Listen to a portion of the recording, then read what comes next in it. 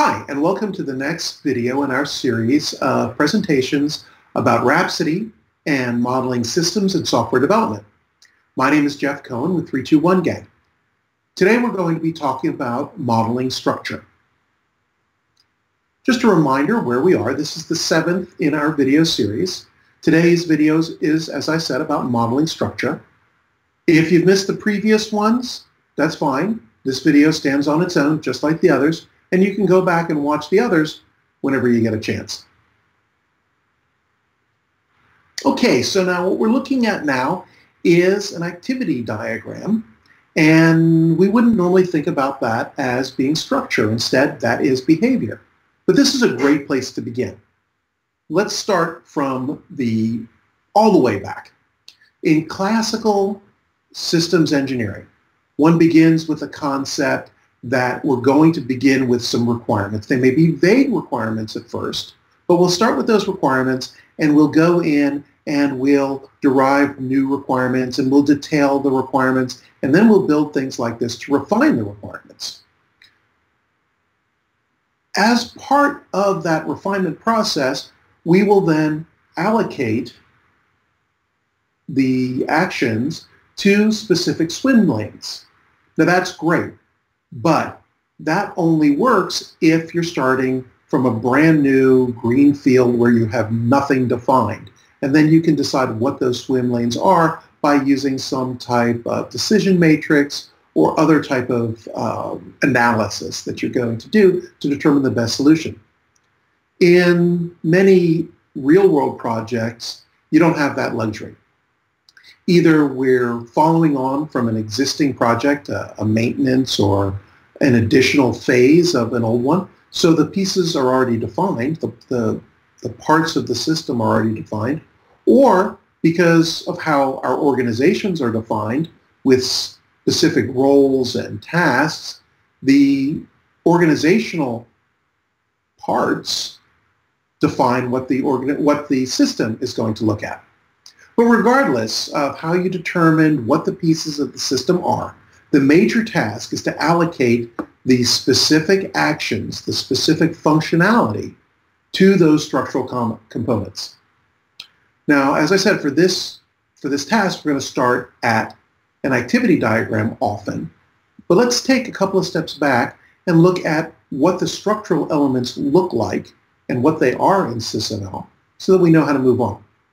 The basic fundamental structural entity in SysML is the block. Blocks represent a lot of different things. They can represent something physical, like a system or a subsystem, components, other hardware that's out there, or something a little more abstract or a little more logical, software that exists or software that's part of the overall system, but perhaps outside of our immediate view. They can represent real items, or it can represent abstract concepts, some other model out there, data, for example. Often what we're going to do is take these structural items, these blocks, and we're going to try to define them in new ways. To do that, we're going to use a stereotype. You can see the stereotype here. That's actually the block itself is actually a stereotype, but we can put another stereotype on top of that to identify that this is something that's existing, or this is something that is new, or it's hardware. We can even make those types into new terms so that instead of seeing blocks in our browser, we would see those new terms. The block itself is defined by its features. So a block is a structural element, and those features can be either structural, or they can be interfaces, or they can be behavioral. Structurally, we would have things like value types. We would have other parts that they contain. We would have interfaces to other parts of the system. Constraints and associations are also structural elements. When we talk about behavior, we're talking about what the block is going to do. So we're talking about its operations, its activities and actions, activity diagrams, and its state charts. A common way to simplify understanding of a block behavior is by generalization. The generalization abstracts out common behavior in entities into similar elements. So in this case, a car, a motorcycle, a tank, those are all types of vehicles. And we know that vehicles do certain things. So we can use this abstraction and this generalization level to be able to talk in general about how blocks work. One of the main reasons we do this is to extend or specialize it. So for example, if I had a navigation system, I might include a block that's a GPS, and that block returns position and location, or location and velocity. The specific version of the GPS that we use, the vendor-provided off-the-shelf element, that would be the specialization. When blocks need to communicate with each other, they need that paradigm to be able to communicate. And the way it does it is with associations. Associations can be one-way or two-way. If it's one-way, we refer to it as directed. And we'll see this arrow at the end showing which way it's going. We also have a multiplicity. Is there just one, or is there more than one?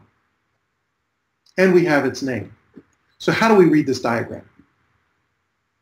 Well, we start with the simple directed association between the driver and the fuel gauge.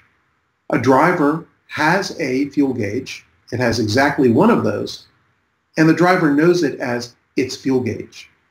Similarly, in the bidirectional association, the two-way association, the driver has one or more cars, that one ...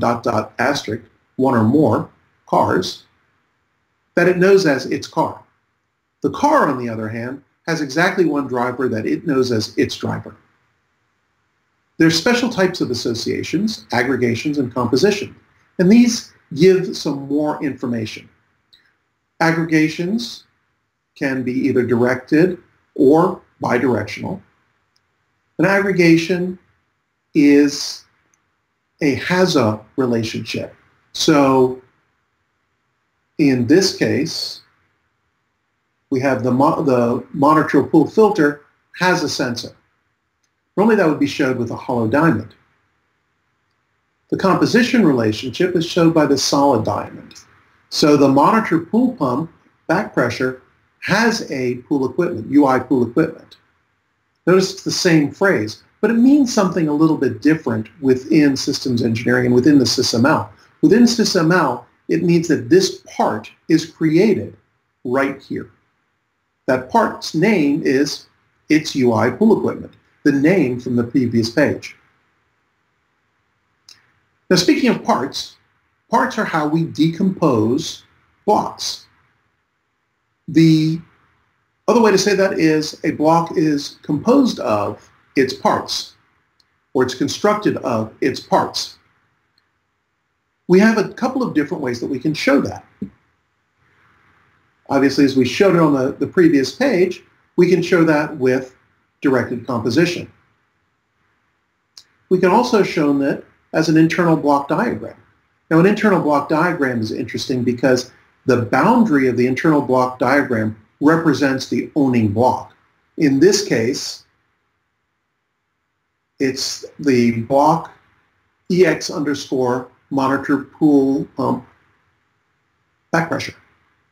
So this edge, this boundary box, is that upper block. And then these parts here indicate the parts of that system.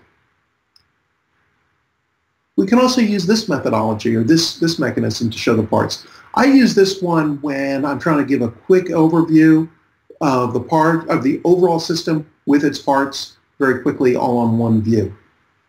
All of these mean exactly the same things, but you're going to use them in different contexts based on what you're trying to show. Here I'm just trying to show the overall view. Here I'm trying to show the internal structure and the relationships among the internal parts. And here I'm just showing that there are parts.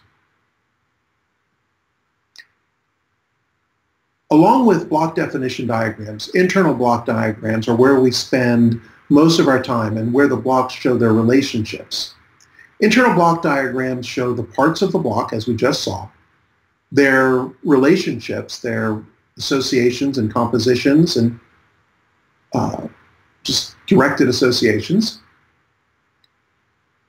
and their relationships with the blocks to their ports, their communication ports, as indicated by these squares here.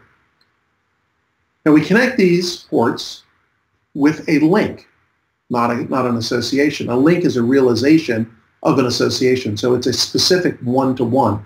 Just as a part is a specific instance of a block, a link is a specific instance of that association. We could end up with some very large internal block diagrams, though generally it's considered a good rule of thumb to try to stick with that 10 plus or minus, or 7 plus or minus 3 blocks on a page. If you have to go with more, often what you'll find is it's better to show a block that includes other blocks, that is built out of the other blocks. It makes it easier for continued maintenance and for ease of understanding and for just doing the initial interfaces. Now, as I said at the beginning, it's extremely common that the basic structure of your system is going to be well known when you start. And again, it might be just due to your organizational behavior or what groups you're in or the fact that these things have been done for a long time. So some of these blocks may be well known, and then when you make them as parts, those parts, of course, become specific instances for the system, but again, they become very well known. But now comes the main focus, which is how do we assign the functionality to the blocks? And we're going to go back to that very first slide that I showed you at the beginning that shows the activity diagram with the actions that are allocated to the specific swim lanes. The swim lanes are going to represent your parts. If you have just a single action like this, well, that becomes an operation of that block. The command or the object flow, the data that's flowing back and forth out of the pins, that becomes your the value properties of those blocks. When you have complex behavior here, like looping and some timing and things like that, that is behavior. And you can represent that behavior a number of ways. You can do it with a simplified activity diagram, though often what you're going to find, like in this case, what it really is it's state-driven. It's event-driven behavior. And it makes more sense to show that behavior with a state chart. And that's what we're going to discuss in the next video. In our next video, we will have modeling behavior with most of the emphasis on state charts. Of course, if you need more help with systems engineering, if you need tools or process guidance, consulting, or tool training, please contact 321 Gang at our website, www.321gang.com. Also, because there is a plethora of good information out there, other videos, presentations, and white papers and things like that. Thanks a lot.